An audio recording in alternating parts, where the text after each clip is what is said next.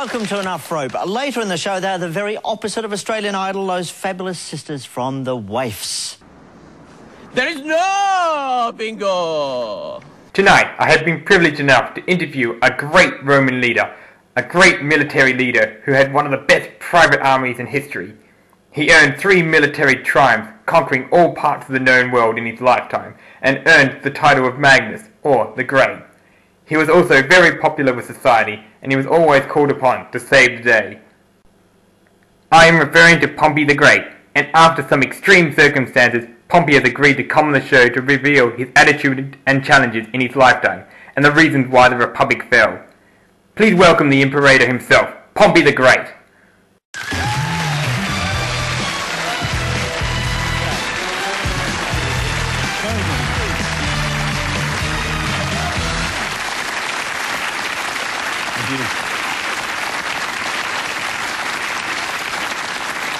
Thank you.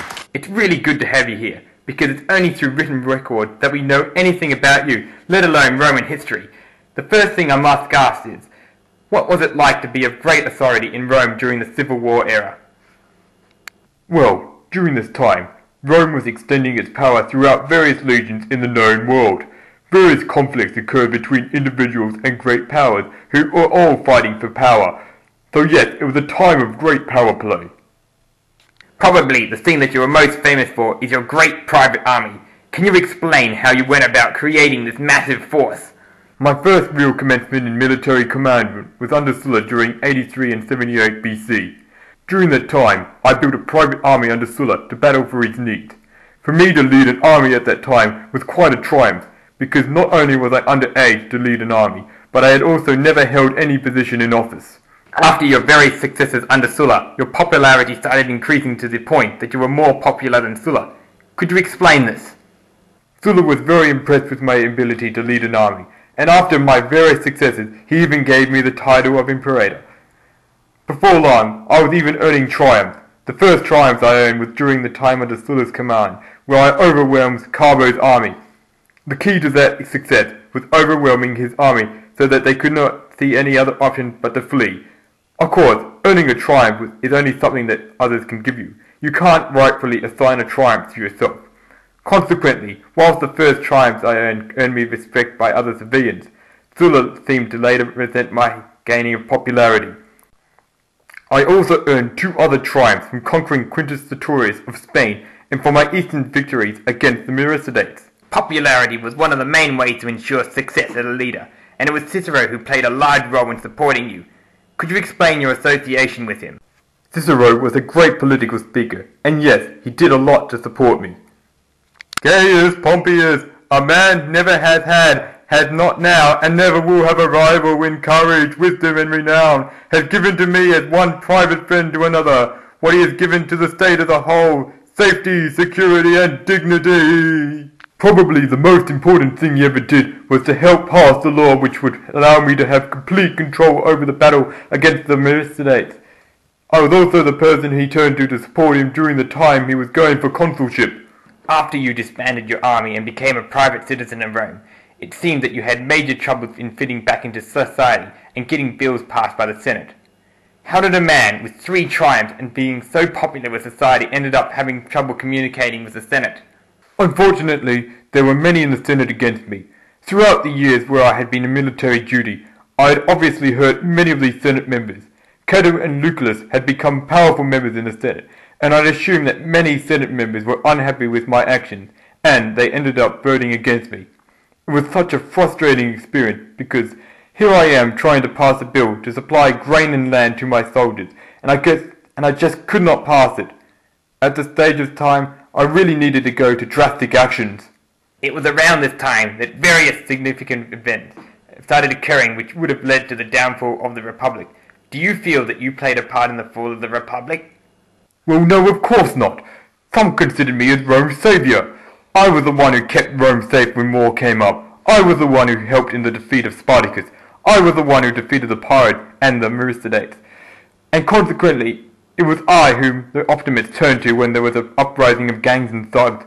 No, it was I who wanted the best for Rome, and I prided myself on being there to protect it. What about your private army and the first triumvirate? If there was any reason why I played a part in the downfall of Rome, it was because of the various other powers and influences around me and throughout my life. You might say I played a part in the corrupting of the political system by joining the First Triumvirate. Sure, I had to use my army in order to influence the Optimates by means of fear, but it was necessary to supply land to my troops. It was because of the opposition created by the Optimates which started the course of the fall of the Republic. Why was it that you chose to go into alliance with Caesar and Crassus? What were the main benefits that came to you from this coalition? As I mentioned before, it was impossible for me to pass a bill to give land to my veteran soldiers because of the great opposition and because I really wasn't that good a politician. It was then that Caesar united Crassus and me in support of Caesar's campaign for consul.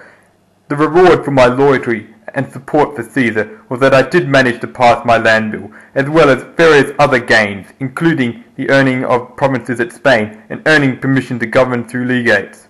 Of course, each one of you in the Triumvirate joined it in hope of getting greater benefits. What various events broke the Triumvirate and the relationship between you and Caesar? Earlier on in the alliance of the First Triumvirate, I married Caesar's daughter, Julia, which was a tie which kept us at ease with one another. After Caesar earned consulship, and each of the Triumvirate members each had their own needs met, I suppose each of us were ambitious and wanted more from this alliance, and consequently, each one of us did things which put the Triumvirate under pressure. It was when Crassus and Julia died that meant the Triumvirate alliance was no more. Julia was the main thing keeping Caesar and I bound together in coalition. With her gone, our relationship was no longer certain. You had the opportunity to remarry into Caesar's family to renew your alliance, but you didn't. Why was that? I suppose, being all ambitious, I decided it was not in my best interest to renew the coalition between Caesar and I, because it meant we'd have to remain on similar terms. Instead, I married into the Scipio family of the Optimates alliance, which meant I had left Caesar against the Optimates. Not only was Caesar's power threatened against the Optimates, but due to the fact that the Optimates feared my power and found it necessary to rely on me for military backup, it meant I pretty much had ultimate power. Do you believe any of your failings may have contributed to the fall of the Republic? In my opinion, the fall of the Republic could not have been directly my doing, because I wasn't there when it happened.